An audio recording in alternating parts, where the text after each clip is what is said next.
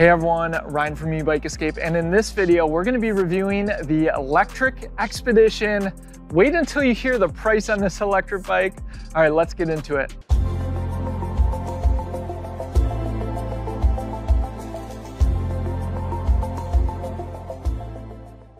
Before we get started with the review, if you are looking to purchase any model offered by Lectric, we'd really appreciate it if you use our link down in the description. It's a free and easy way to help support the channel and makes videos like this one possible. We'll also throw links down in the description to our electric bike accessories list, top e-bike brands page, and finally our electric bike discounts code page where we track all the deals on the electric bike brands that we follow. With that, let's get into the walk around of the Lectric XPedition cargo electric bike. So first I'll give you a walk around, talk about all the components, and then we'll get into some first-person riding footage, talk about top speed, talk about the pedal assist, throttle, and then I'll get into some third-person riding footage where I'll give you my concluding thoughts on this cargo electric bike. Now it is called the XPedition.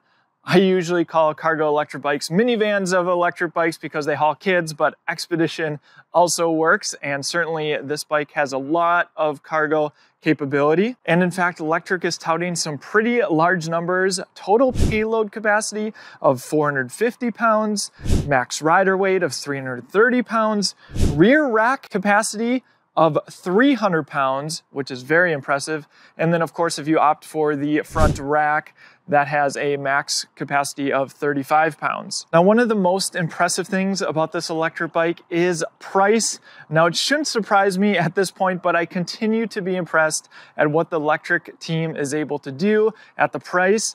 The single battery version is priced at $13.99, making it one of the most, if not the most, affordable cargo electric bike on the market.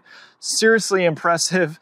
And the dual battery, which we'll get into, that's this version, priced at $16.99, which is still far lower than many cargo electric bikes on the market. This bike does come virtually fully assembled. You can check out the unboxing video that JT did. Of course, you still might want to have a bike shop go through it before you start riding, but this is the easiest cargo electric bike that I've set up. And in fact, I'll touch on a few of the things as we walk around this electric bike that I was impressed with. Now, to keep things simple, and I imagine this also keeps costs down, this bike is just offered in one color. Lectric is calling it fog gray. It's really more of a white. Hopefully that's showing up on camera. And then there's some black Lectric branding around the electric bike. And of course it has the square tubing, which is very familiar from all of the Lectric electric bikes. And one very interesting thing is this is the first not foldable Lectric electric bike. Even with their trike that we recently reviewed, that bike was foldable, though they couldn't go without any folding functionality. You can see the handlebars fold there, just to help get it in the back of a vehicle if you needed to. All right, let's jump into the components and see what this bike has to offer. First, let's start with the brakes. 180 millimeter rotors with Zoom hydraulic disc brakes, very impressive at this price. Now, these Zoom brakes are very familiar to me, and in my experience, they function great. The bike has a bolt-on axle as opposed to a quick release, but one thing I do like for safety is to have these washers that act as torque arms. You can see there's a point there that actually goes into the frame and helps keep the wheel where it's supposed to be. The bike is sitting on Lectric branded 20 by 3 inch tires, Slime pre-installed, certainly have some street tread. This is not an off-road electric bike, but gives you a little bit more stability given they are 3 inches. And if you want even more puncture protection other than the Slime that they have pre-installed, let's get into today's video sponsor. This video is sponsored by Tannis. We're really excited to have Tannis as our first sponsor here at Ebike Escape. Getting flats on an e-bike can be especially difficult to fix, so why not help prevent them in the first place? Tannis Armor inserts are inserts that go inside your tire, providing 15 millimeters of protection at the base and 2 millimeters of protection on the sidewalls. Tannis makes purchasing the liners super simple. Simply go to their website, type in your tire size, it spits out the liners you need. Don't forget the tubes. Then you can either install them at home by yourself or take them to your local trusted bike shop. While we do know there are many e-bike manufacturers that offer Tannis tire liners on their website, if you go directly to Tannis's website, we have negotiated a discount code for Ebike Escape viewers. Discount code can be found in the description below. Thanks to Tanis for sponsoring this video. Moving on to the rest of the components, rigid front fork here, little Lectric branding, metal fenders, front and rear, they are paint matched. Moving on to the integrated front light. Now with most of these lights, they don't provide a lot of visibility during the daylight, but they are fairly decent at night. If you want additional visibility, I always recommend the external rechargeable lights that you can put on blinking mode to make sure motorists see you. We have the same 4-bolt pattern that we see on many of the electric bikes, so you can put the front cargo package on here in case you need even more cargo capability. Let's talk about cable management. I think Lectric did a really nice job. You can see they have wrap almost all the way on these cables, and then they come into one bundle. Now they do have one cable running in the down tube here, and then some other cables running externally on the frame. Folding handlebar in case you want to cut down on the width, or perhaps you're throwing it in the back of a minivan. On the Lectric XPedition, we have this adjustable stem with a quick release. So you simply slide the lever up and lift up, and this gives you full adjustability up and down, and you can also twist the handlebars to your liking, which is nice as well. This might be helpful if you're sharing this cargo electric bike with someone else in the family. Maybe they're a different height or they prefer a different riding position. And there are some markings up here to make sure that you get those handlebars centered. Moving on to the cockpit, this might look a little familiar if you're familiar with other electric bikes because they share some of the same components. For grips, we have the same grips that we saw on the Lectric XP 3.0. They are ergonomic grips, so there's a little palm rest. They are non-locking, so if you find that these are slipping around, you can always upgrade to some locking grips. And they have Lectric branded bar ends. Already talked about the Zoom hydraulic disc brakes. There's motor cutoffs here, so as soon as you hit the brakes, it's going to cut power to the motor. Moving on to the right, we have a twist grip throttle. That's what I prefer compared to the thumb throttles. And then we have a very basic Shimano 7-speed thumb shifter. This is the sys index, a component we see on many electric bikes. Now, while it isn't higher on the Shimano hierarchy, it does get the job done. These handlebars do have a slight lift to them, but you're not going to notice too much as far as ergonomics go. These aren't swept back handlebars. Let's jump into the controls and display. So you have your power button and then pedal assist up and down. Let's go ahead and power the bike on. Now, again, this is the display that we've seen on all of the electric bikes, and I'm a huge fan of the display, even though it is monochrome, because it is so easy to see. In the top, we have energy bar. That's going to be your battery capacity. Speed front and center, nice and large. Pedal assist level, 0 all the way up to 5. And then we have odometer. Hitting the power button will cycle through additional information. Trip, voltage, current, and time. There are some advanced settings you can change, and you can get into those settings by holding the pedal assist up and down button at the same time. Now, make sure you don't change anything unless you know what you're changing. Lectric has a really nice manual on their website, and you can learn all about the display functionality. Let's talk a little bit more about the frame. Step-through frame design, so nice and accessible. 18.75 inch standover height. You can see some reinforcements along the frame here. And I want to show the cabling again underneath the bike. You can see the controller. This is a 24 amp controller mounted externally below the bike. And again, those cables running externally along the frame. Since we're down here, let's talk about this kickstand. Now on cargo electric bikes, I personally prefer kickstands that are way overbuilt for additional stability, especially if you're throwing cargo in the rear. So this is something that I'd like to see them improve. You can see that the feet on this are fairly narrow, and if you were on soft ground, this could dig in a little bit more. And if you've watched some of our other reviews, there's definitely some more burly kickstands that I've seen. Of course, this kickstand is going to hold up the bike just fine. You can see I have it on a paver. Just wish it was a little bit more overbuilt, especially given this is a cargo electric bike. One other thing I'll call out with the bike on its kickstand is there's no deflapillator. That is a spring that runs from the front wheel to the frame and helps keep the front wheel aligned, especially if it's on its kickstand, so it doesn't just fall to the side, as you can see here. For pedals, Lectric did something a little bit different that I'm a huge fan of. Usually I just gloss over the pedals, but these are very unique. You can see that they're Lectric branded metal pedals, and they have some pegs in here for increased traction with your feet. But what's really cool is they are quick release, so they're actually super easy to install and remove. I personally think this is going to be really handy when we put it on our bike rack, just in case we need more clearance when we have 2 bikes on the rack. And you simply put the pedal in and slide that up and push the pedal in. And again, this is something that Lectric has thought about because they don't really want you to have to assemble your electric bike, and so quick release makes it nice and easy. All right, the battery is one of the huge selling points of this electric bike. If you opt for the single battery version at $13.99, you get one 48-volt, 14-amp-hour battery. But if you get the dual battery version, you get double the capacity, 28 amp hours of capacity, which is simply unheard of at the $16.99 price point. Now, if you do get the dual battery version, they do give you 2 sets of keys, of course. I wish that they were keyed the same so you don't have to worry about which keys go to which battery. So it's a little tight in here. These batteries are back to back, especially with the Thule seats, but I'll remove the seat post one here so you can see it. There's a button on the front of the battery that gives you an idea of how full it is. They have a notice on the front of the battery. Battery will go into sleep mode after 48 hours of inactivity. To wake, push the charge level indicator button on the battery. That's this one. And again, 48-volt, 14-amp-hour battery. And this battery pack is compatible with the Lectric X Premium. And that second battery is tucked even further back, and with the Orbiter installed as well as the Thule seats, just going to be a little bit more difficult to get the battery out, and of course the keyhole isn't as easily accessible.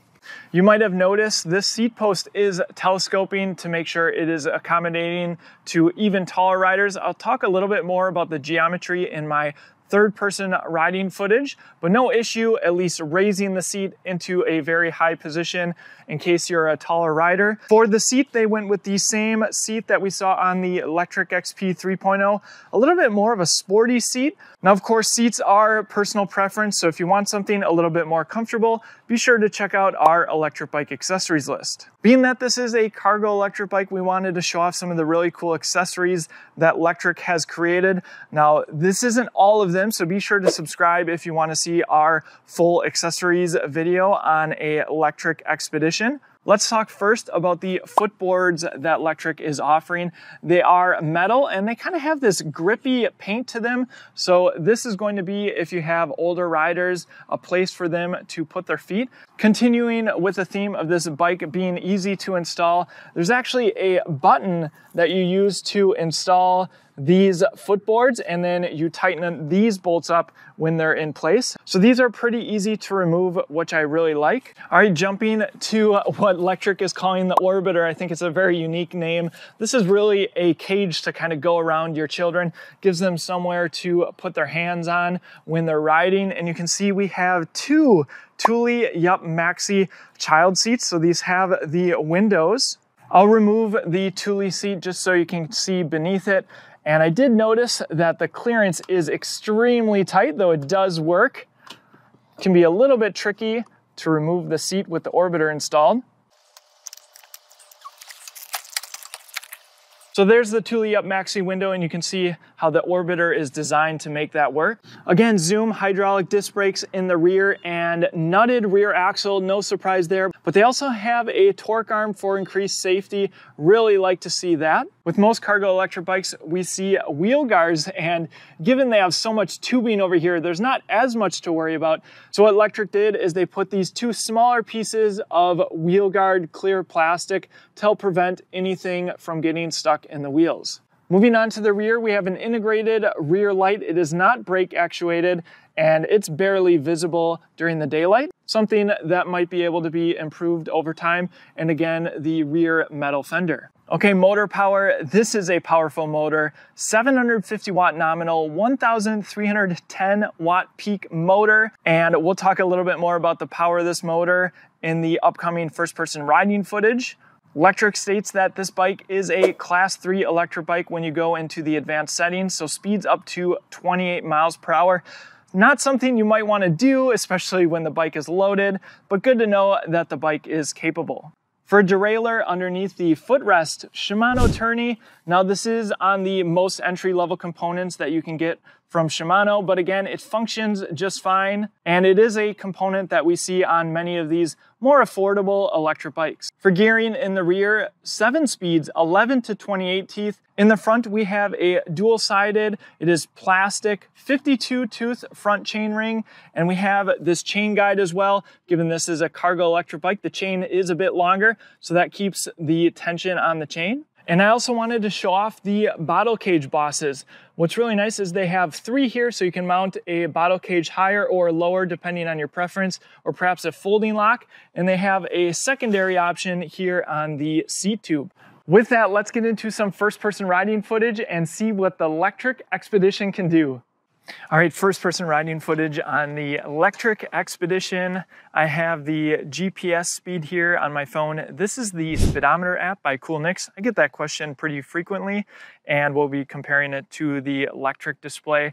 Now, I did go into the advanced settings and override it. Comes shipped as a Class 2 electric bike, which means a top speed of 20 miles per hour while pedaling or using the throttle. Overriding it, of course, allows you to get up to 28 miles per hour while pedaling. Be sure to follow all your local laws and regulations. One thing I wanted to call out is Lectric has moved from a speed-based pedal assist to a current-based on the new XPedition. So previously, and with a lot of electric bikes, speed-based means that in pedal assist level 1, you might have the motor cut off at 5, 6, 7 miles per hour, where it's just not going to assist you any further. Now with the current-based system, it's basically a current going in at each pedal assist level, so that speed might differ a little bit. You might, start in pedal assist level 1, start at 5 miles per hour and kind of creep up a little bit, just depending. So keep that in mind as we go through the first-person riding footage. Another thing that I just wanted to mention briefly is that the pedal assist level does coincide with the throttle. Some people like that, some people don't. I think on a cargo electric bike like this, it actually works quite well because you might not want to go in pedal assist level 5 or have full access to the throttle if you're just getting started. Say you have a lot of load in the back, some precious cargo, you might want to start off in pedal assist level 1 and just give you a little bit of speed to get going. All right, but with that, let's start off with throttle only. And I'll put it in pedal assist level 5, so we're going to get full power from the motor, and we'll see what the bike can do. All right, 3, 2, 1, throttle only. 6, 10, really powerful motor, 16, 18, 19, electric display is reading 20 miles per hour. And I'm assuming it's just a rounding error. The GPS speed is saying 19 miles per hour. So that's the bike, and there's 20 miles per hour. All right, so let's go in the various pedal assist levels with throttle only, just to give you an idea. So I'm in pedal assist level 1, and you can see that's kind of easing me along. Started at around 6 miles an hour, 9 miles an hour. And so this is a nice gentle pace, 10 miles an hour. If I go into pedal assist level 2, feel the motor a little bit there. 13 miles an hour, 15, 16, 17, and you can kind of see how it's creeping up. Pedal assist level 3, getting up into that 19, 20 miles per hour. So even in pedal assist level 3, throttle only, you're able to get to that 20 miles per hour. Again, that's likely the current-based system compared to the speed-based. So really, pedal assist level 4 and 5, you're probably just going to be using if you just really want all the acceleration that this bike has. Okay, let's go in the various pedal assist levels. I have it in first gear, and I'll shift up through the gears. Pedal assist level 1, and I do think the bike is tuned very nicely. Pedal assist level 1 doesn't jerk you, nice and easy. Going about 9 miles an hour, and I'd probably shift up here second gear, maybe even third gear. A little bit of a slower cadence is what I prefer. Going about 10 miles an hour now. Let's go ahead and go into pedal assist level 2. Feel the motor there. I would shift up to fourth gear. Going about 13, 14 miles an hour. Electric display is reading a little bit higher at 15, 16 miles an hour. Let's go ahead and go into pedal assist level 3. And definitely feel a lot more motor there. And I'm gonna have to shift up into fifth gear, sixth gear, and we're hitting 21 miles an hour, 23 miles an hour, 24 miles an hour. Again, this is pedal assist level 3. And we have a stop sign here. All right, let's go ahead and go into pedal assist level 4. And I'm going to go ahead and go into 7th gear, 25 miles an hour according to the Lectric display. And I am just very leisurely pedaling this bike, so tons of power. It says 30 miles an hour on the Lectric display. GPS is reading 27. So Lectric display is reading a little bit higher. There's 28 miles an hour. Wow, super capable. And again, this is a cargo electric bike, so you're unlikely going to want to be pedaling any kind of cargo at 20 miles per hour. At least I won't be. All right, let's go ahead and go into pedal assist level 5. I'm in a higher gear. Take a little bit for the pedal assist cadence sensor to pick that up.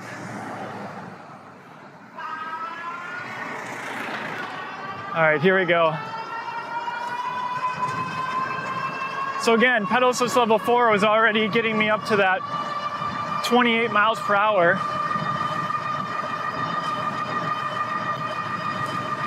So pedal assist level 5, probably again going to be reserved if you just want a ton of power from the get-go.